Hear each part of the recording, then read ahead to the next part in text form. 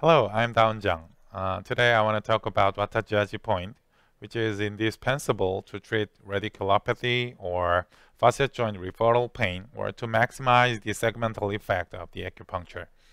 So in this video, I want to demonstrate how to palpate it and how to put needles exactly into the jiaji point and do some manipulation onto it. So let me show you the video.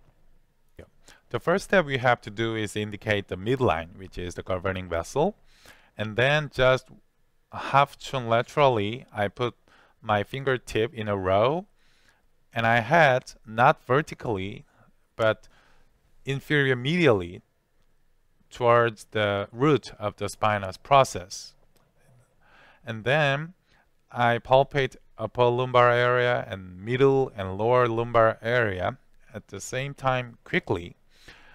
And for the other side, I go same way, inferior medially and upper middle lower area. And when I find some nodule or tenderness, I add a nail mark with my thumb horizontally to indicate the right treatment point. And for the acupuncture, I put needles directly from the jiaji point with 60 millimeter needle, and one more needle goes 1 centimeter laterally and 5 millimeter superiorly, and I imagine that the tip of the both needle is meeting somewhere in deep inside. And then I add manipulation like this. So I grab both needle at the same time and go back and forth about 1 or 2 hertz, and the amplitude is about 10 to 15 millimeters, and I totally do about 10 to 15 times up to the limit of the patient's tolerance.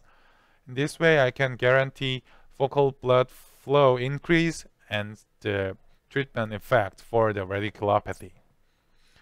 And I hope this video will be helpful to treat the back pain patient or neck pain patient with jiaji point. Thank you.